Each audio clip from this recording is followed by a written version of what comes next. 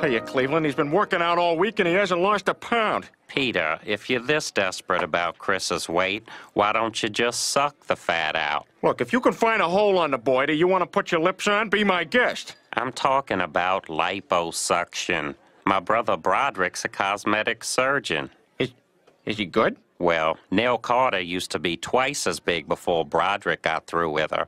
FYI, he used the fat he took out of her to make the 2 kids from Good Burger.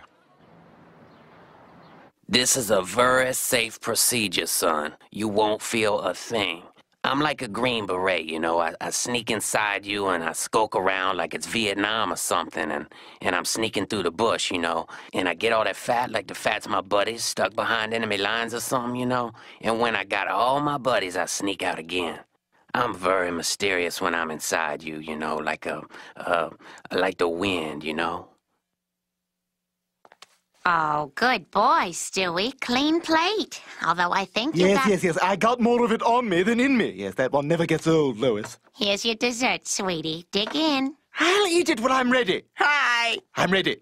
Well, time for dessert, isn't it? Let's see. Big chocolate cake for Stewie. And we have something very tasty for big fat you. Bon appetit. Oh, and feel free to use my fork. I shan't be needing it. Watch me. That's it. Watch this. Oh, Stewie, stop eating like a little piggy. Maybe we should cut down on your sweets. You're starting to get a little Buddha belly. Chris, where have you been?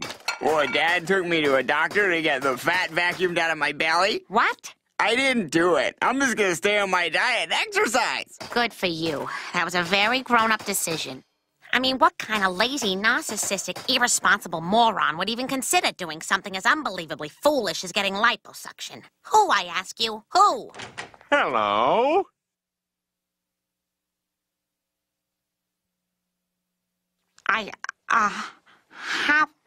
My God, it's finally happened. He's become so massive, he's collapsed into himself like a neutron star. Mom, can I get lipo too? Forget it, Meg. Peter, you can't just suck 200 pounds of fat out of yourself. It's not natural. Come on, Lois, I feel great dropping that kind of weight all at once. You remember how good you felt after you had Chris?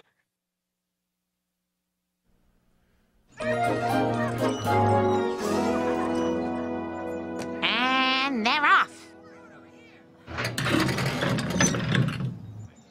Well then, giddy up.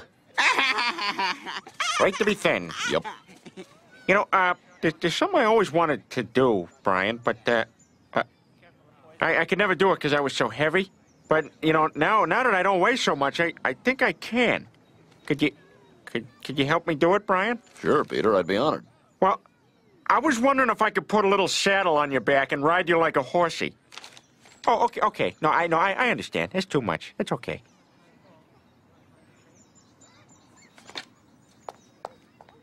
You know, I like Hillary Clinton. I don't care what anyone says. Ah, Peter, what is... Yeah! Come on, old bones paint. in your ass. Come on! Ow, Yeah! ow, come on, Yeah! come on.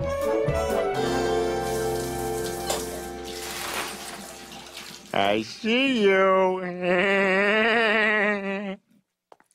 But Mom, it could change my life. Meg, for the last time, you're not getting plastic surgery. Why not? It's totally safe. A lot of famous people have done it. She's right, Lois. Plastic surgery is great. I was thinking about having Broderick take a look at my nose. It doesn't matter if your nose is a little bulbousy, or your eyes are too close together, or your chest is flabby. You are who you are. Huh. I think I know what you're getting at. Knock, knock. Hey, pal, you can't just walk in here without holy crap, it's Peter. Dad, you're pretty. Like your girl. You look like a totally different person. Oh, this is crazy. You walk in here with your chiseled jaw and you... Oh, my. I liked you the way you were. You're not even real anymore. Peter, did you get a new buttocks? I had to. My old one had a crack in it. Well, I couldn't be more angry with you. You really let this family down. We should be embracing the things God gave us, not telling our kids that a person's not as good as someone else because of the way they look. Holy crap!